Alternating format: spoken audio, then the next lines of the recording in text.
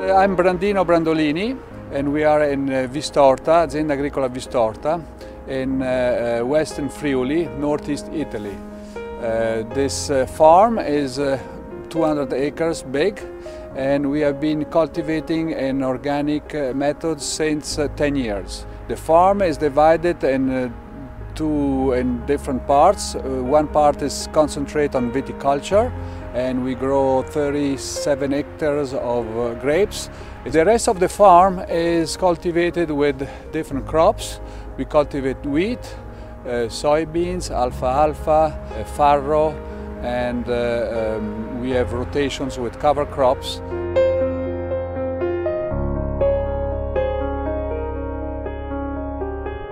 When I took over this farm, after my father gave me the responsibility of this, my passion of wine, who began in Bordeaux, took me to restore and begin a project of high-quality red wine production.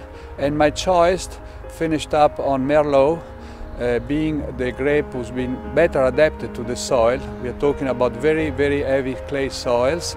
And as we know, and the experience of France bring us to know that clay and Merlot are the best combination to make great red wines.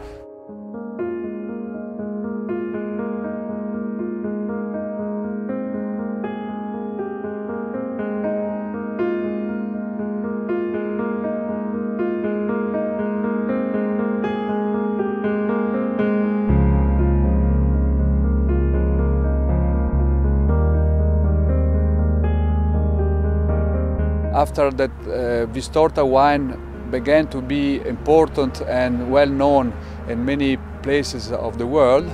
I really felt that we had to do a further step. To convert the farm and the vineyard to organic was a real necessity. And we began to understand the grapes and the vines in a different way, and we need more observations, more presence in the vineyard. We need to know that the soil is fertility, how it works, and what is the relation between soil and plant, and definitely then what your grape that you're producing.